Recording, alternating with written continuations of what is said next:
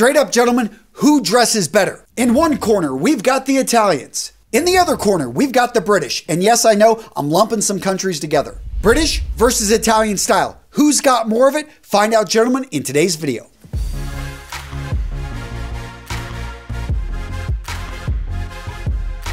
Round one, attitude. Let's start things off with the English. If one word were to describe English style, it would be reserved. English style is all about the man shining, not the clothing. The clothing sits in the background. Clothing is worn neatly, correctly, and he follows proper protocols. Also, when it comes to patterns, when it comes to colors, very conservative. In summary, an Englishman's clothing serves as a neutral background so that his actions and his words can stand out. Now with Italian style, if we were to choose one word, I would go with flamboyance. Italian men are peacocks. They love bright colors. They love for their clothing to stand out and to grab attention. Northern Italians in Milan, they love vivid colors and edgy styles. Southern Italians in Rome, they're going to pull back on the color, but they're still going to have amazing style with their simpler cuts and sophisticated neutrals. It's from the Italians that we got the word sprezzatura, meaning an effortless looking style that actually required a lot of work. So who wins round number one? It's tough. It's like comparing apples to oranges,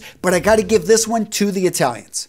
So let me ask you a question. What if you didn't have to choose between British style and Italian style? What if there was a company out there that took the best of both, took British construction, British attention to detail, and mixed it with Italian flair and Italian fabrics? Gentlemen, that company is Gagliardi, the sponsor of today's video, and if you haven't checked out this company, you're in for a treat. So there are three things I absolutely love about Gagliardi. One is the attention to detail. They're using horn buttons. Their stitching is immaculate. I'm looking at the way that these pieces of clothing are put together. They are spot on. Next up, let's talk about their amazing fabrics. Cerruti, Zegna, Loro Piana. They make sure that they only work with the best manufacturers. So as soon as I saw those names attached with them, this is a great company that you're going to get quality fabrics. And last but not least, gentlemen, let's talk price. Gagliardi is a great deal. If you were to go to a store in New York, London, find something comparable, you would pay 3 times as much. Everything I'm wearing right here, you can find on their website. If you like the jacket I'm wearing, guys, it's the Viatorum Navy Twill Technical Waistcoat and Jacket. And besides looking good, this jacket's all about performance.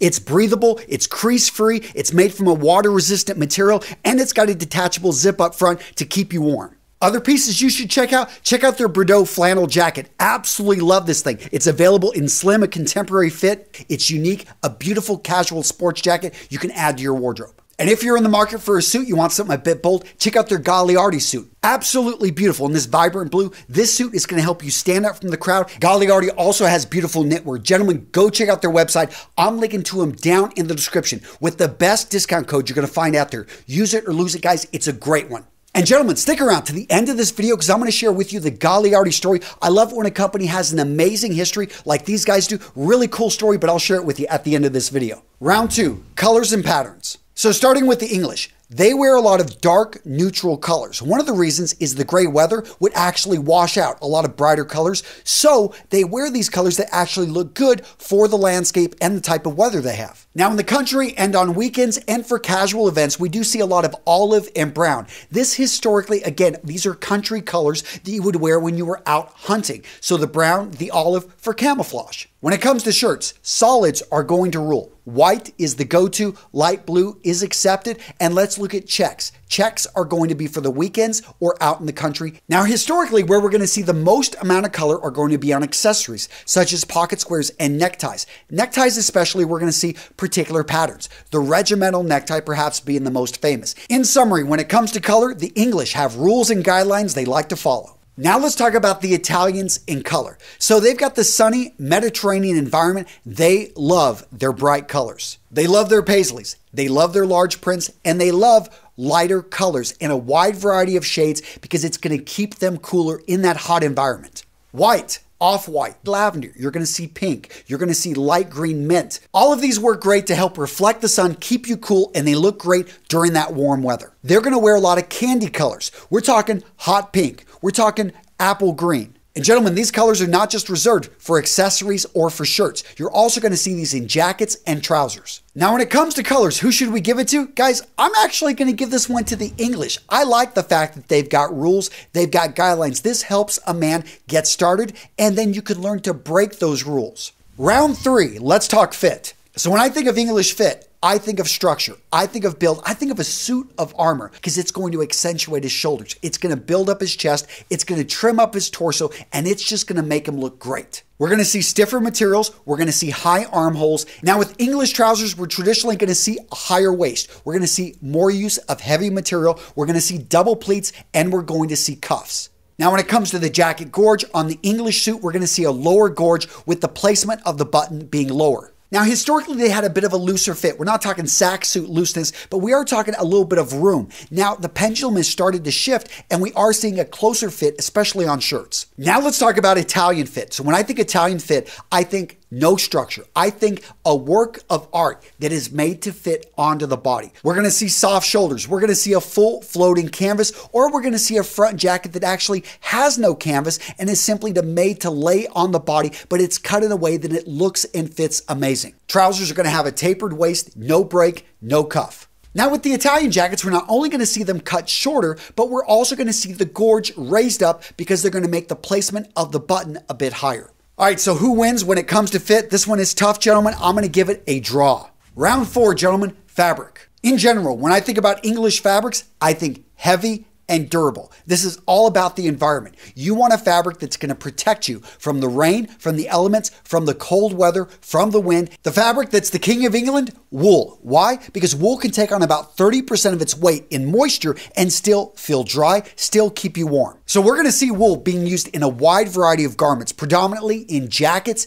and in trousers, but you'll also see it in shirts as well. Some of the most famous fabrics to come from the British, we've got tweed, and there's a wide variety of different options here. Perhaps the most famous, we've got Harris tweed. It comes in a wide variety of different colors and with different patterns. Other great English fabrics, we're going to see corduroy. We're going to see moleskin. We're going to see gabardine. Now over in shirts, as I said, we will see some wools, but in general, we're going to see heavier weave cottons. We're going to see twills. We're going to see broadcloth. We're going to see Oxford, and we're going to see flannels, both in shirts and in jackets, in trousers. Now with Italian fabrics, it's all about being lightweight, breathable, and having a nice flow in drape. Similar to the English, wool is going to be very strong, but we're going to see a tropical weight weave wool, and sometimes mixed with a cashmere or even a mohair. So the suit fabrics that they mill from these yarns, they are amazing. They've got a very nice drape to them. When you touch them, they feel incredibly luxurious. Let me give you a little bit of history here. The Italians have been doing this fabric thing for a long time. We're talking many of these mills have been in business for well over 500, 600 years. Now, when it comes to particular weaves and types of fabrics, we're going to see jersey, we're going to see hop sack, we're going to see a gauze weave oftentimes that allows the air to go in and out.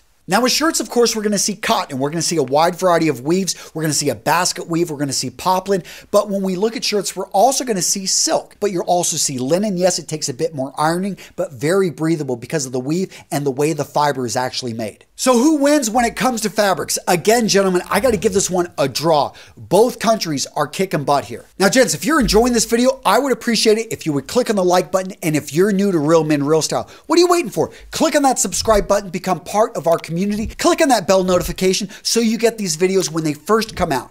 Round 5, let's talk about the reasons, the why men dress sharp in each of these countries. Now, I know I'm about to make a big sweeping statement, but when I think of an Englishman getting dressed, thinking about the reasoning for wearing what he does, it's all about society. And where does society and what do they expect? What is the uniform? If he wants to fit in at one level, fit in at another one. And there's a system, there's a set rule, set layout of how you need to dress to look that part. Now with the Italians, it's all about the individual. You can wear a wide variety of pieces. Yes, people are going to make judgments depending on what you wear, if you wear really something outlandish. But in general, you're going to see a lot more of the peacocking, a lot more of these guys wearing things that they feel and they want to look great. A lot of this comes down to history. The Italians didn't really get into the suit making game until the 1940s. And so we see that the suits over there are not so much constrained to class and order. All right, so who wins this round? I got to give it to the Italians. All right, gents, so it looks like the Italians just barely edged out the English, but I know a lot of you guys are going to disagree, so let me know.